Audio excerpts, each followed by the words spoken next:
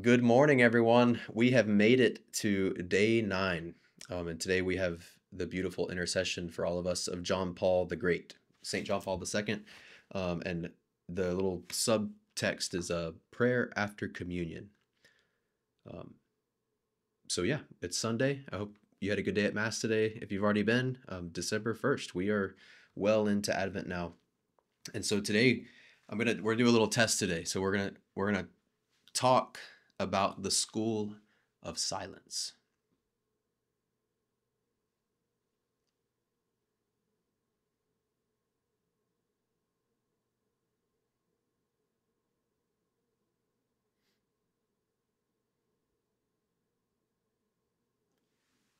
Or maybe we won't talk about it too much. I was gonna see how long I could do that without getting too awkward with our wonderful cameraman McKay.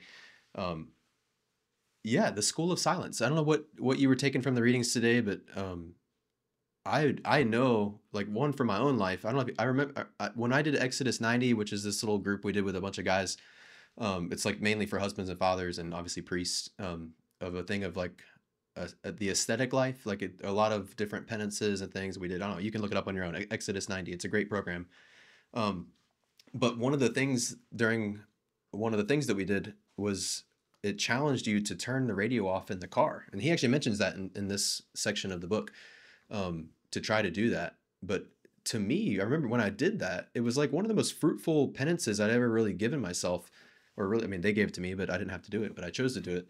And because around here, whenever you drive somewhere, it's like at least 15 minutes just to the store, but oftentimes it's like 45 minutes to an hour to go somewhere, to go to Destin or to go to Fort Walton or Panama City for things, just that's how it is when you live around here. But to do that every time with the radio off and to experience that silence, like I get, a lot of silence at my home. There's nobody else. There's Father Raja there, but he's a pretty quiet guy, and my dogs. But most of the time, like I do experience a lot of silence. But this was like a special thing because it wasn't where I normally have silence, which was really beneficial, I felt, to me. So when I would get in my car, um, and go somewhere, just to have that time just to think and to pray and to be more aware of my surroundings and all these things, it was really great. Like, um, but when COVID happened, there was a theologian or somebody, some churchy person, made a reflection. Actually, I think they were a philosopher, like a modern day philosopher. And they mentioned the fact that the reason we were dealing with COVID so poorly, initially anyway, and I think pretty much the whole time and still today, like, because we're humans and we're, you know, terrible a lot of the time. But he mentioned that like the world today has forgotten like what solitude was, like what silence even was, because it's so driven by loud noise, from technology stuff to industry and to whatever.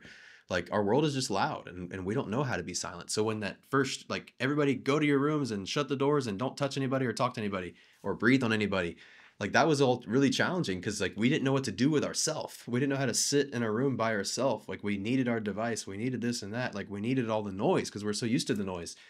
And today we're being invited, like, come sit down and be quiet and just deal with yourself. Are you okay with yourself and who you are? Do you know who you are? Do you know yourself?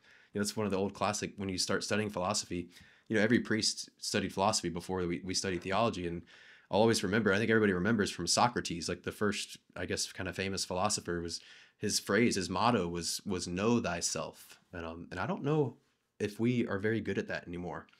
Because the only way to know ourselves is to be with ourselves in the interior, like to be quiet, to learn silence, to know it. And then eventually it's supposed to turn into prayer, where only in God do we really discover our true self. And that's what the school of silence can do for us. That's the only way we can learn what true communion is.